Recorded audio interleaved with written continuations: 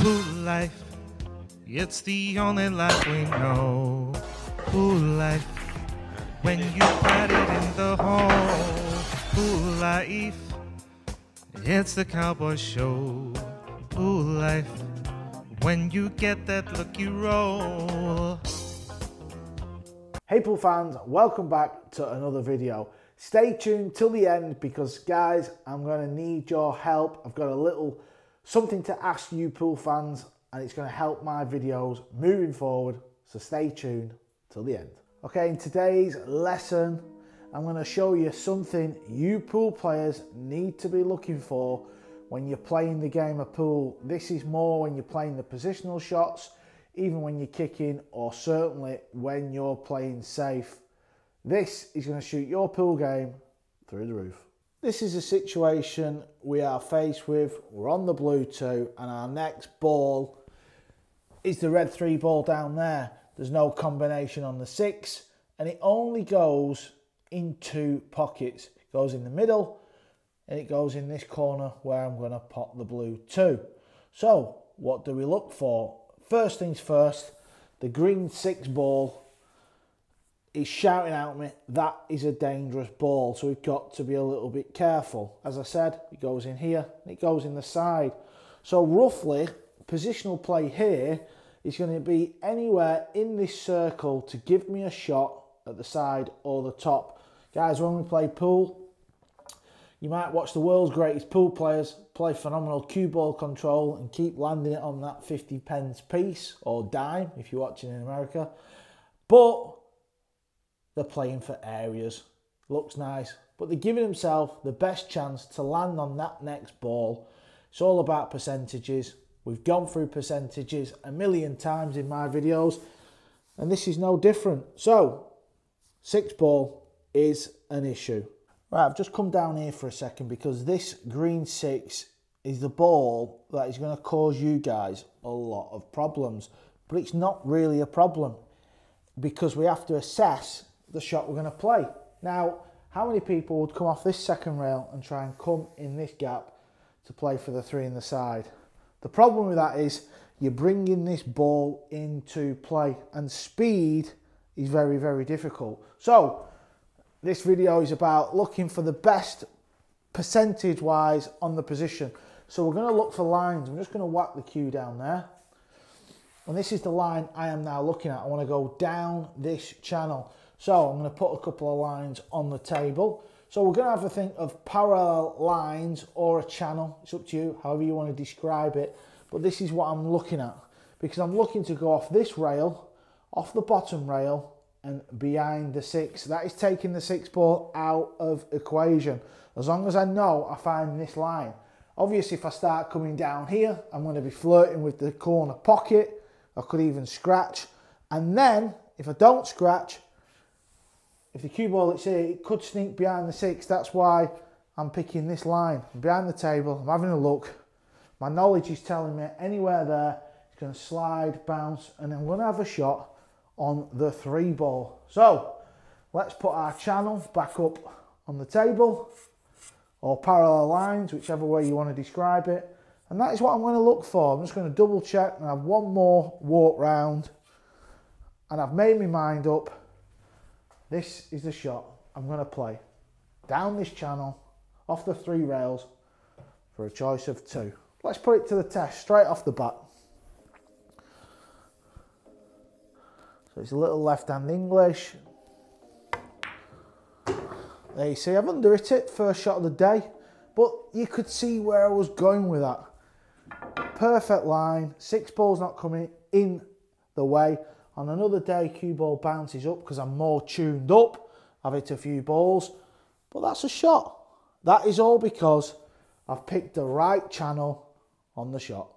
Just set a similar shot back up, just through the 2 and the cue ball back on the table because I want to demonstrate the difference between finding the right channels or the right lines for the positional shot as opposed to finding the wrong line. So this time I'm going to play off here to try and come through this gap and stop the cue ball here or here.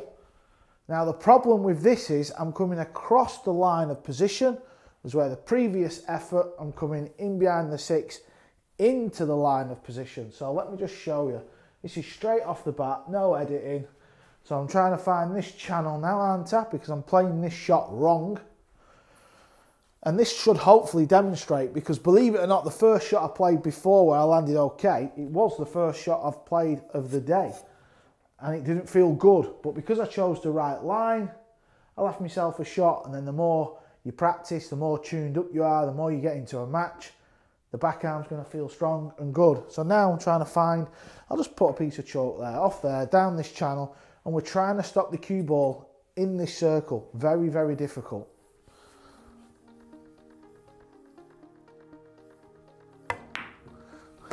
There you could see, actually got quite fortunate, hit the 6, but that just shows you how hard it is to find this correct line. If I didn't hit the 6 there, and it'd have come off here, cue ball was floating all the way down there. Got lucky then, but it's about percentages. Try and find the right channels, look for them lines, give yourself the best chance. Similar situation to the first, it's all about looking for our lines or our channels. I'm going to say channels actually. No, I'm going to say lines. Doesn't matter. You get the picture. So, 3 options. We've got a little bit of an angle on the 4, but we can't force it round this way because the 6 is impeding the way a little bit. That's causing problems. So, we can either go off one rail, back up using this into this big area. That is obviously our target. Or, I love this shot. Off here, a little bit of left. And just leave yourself a shot on the 5. That's what this is all about. So, why do we not play it off the 1 rail? Playing it off the 1 rail to come straight down, we've got to get past this 8. So straight away, that is causing problems in our brain. And also, if you overhit it, so you overcompensate, because you know you've got to get past the 8, the 7 ball is a big ball. See it a lot. So, playing off the 2 rails with a bit of left-hand English, we're finding this channel, aren't we? This nice channel. There's the lines. A little bit of left. And just find your channel like so. Watch the left spin. Again, it's only the second shot of it of the day. That's why I'm lacking a little bit of pace. But you get the gist. I'm finding my channel. Albion Ocean, somebody in tune with his game. Well, he'd have just rolled up an extra foot and it'd have been perfect. This is what we're looking for, guys. We're looking for these channels to give ourselves the best chance of running the rack. Now I'm going to show you the shot off the 1 rail, and we'll show you exactly what may go wrong if we choose the wrong shot. This is what goes wrong when you choose the wrong shot. So we're going to play it off the 1 rail. 2 things can go wrong in this instance. This is the first one. Because we're worried about the 8 ball, we underhit it. Our brain is thinking naughty things, and we hook ourselves behind the 8. That is no good. And this is the second thing that can go wrong. Because we're thinking about the 8, we overcompensate, we hit the shot a little bit too hard. We also overspin the cue ball. Cue ball tracks up and it goes behind the 7. This is why when we're playing position, we literally want to find them channels or lines, and then the game's just easy, isn't it? We just get down. This is a little bit of English, not even really tuned up, not practicing, and just swinging it in with a little bit of left. And you're never going to hook yourself on the 5. Yeah, we might dog the 5, don't get me wrong, but we're going to play a nice positional game of pool. Now here we've got a safety situation. Obviously the first things I've shown you in today's episode is about attacking the table and running out. But it's all about our lines, our channels, our tunnels, parallel lines, whichever way you want to look at this. So now we have this safety situation. We're on the pink 4. We can't pot the 4 ball, it doesn't bang, the 8's in the way, the 5's in the way. So we've got to play safe. So at first glance, you've got 2 options. We can chip off the edge, try and play the 4 in towards the 6, send the cue ball round. Or we can bank the 4 up towards the 8, the side rail over there, and get the cue ball here. One safety shot offers far more value, far more percentages than the other. Which one do you think it is? well, it's banking the 4 over towards just after the side pocket, if you like, where this little circle is, and getting a good cue ball. Why? Because of where the 6 and the 7 is. These 2 lines on the table, that's our channel. That is the big target. Now, I'm going to show you what happens if you chip off this side of the 4 and try and get the 4 ball here. So, we chip off it. We don't get a good 4 ball. And where our channel is, where our line, as you can see on the video, the cue ball has left a pot on the 4. That is because this gap in the middle of the 2 lines is always going to be on. So that is very, very difficult. That is why banking the 4 that way, using these 2 balls as our blockers, is the best route. Let me show you. So, bank the 4 up there, get the cue ball on the side rail, and there you leave your opponent nice and hooked. That is the difference. When we're looking for these channels, certainly on the safety shots, let's look, certainly where I've got the 6 and the 7, 2 nice big balls where we can come over, look for your lines, always look for these lines and these channels when you're playing pool, whether you're attacking the table or playing safeties. The more you play and the more you start to understand this, it'll all fall into place and you'll start to see this coming up. Now I'm going to show you another situation, but it's very easy and very obvious, but it just highlights what we're talking about. Now this situation is going to simplify everything, because I'm sure you're watching this video now and you're sick of me talking about lines and channels. This is the last section of this video. There's my lines. Now this is going to give you the perfect example of what I'm talking about if you've not got the gist, but I'm sure you pool fans have. Now, this is the target I need to be landing in. 7 ball, cue ball. This is one of the old famous safety shots where you split the balls either side. Luckily, because I've put the balls where I want them, the 8 and the 9 are big, big blockers.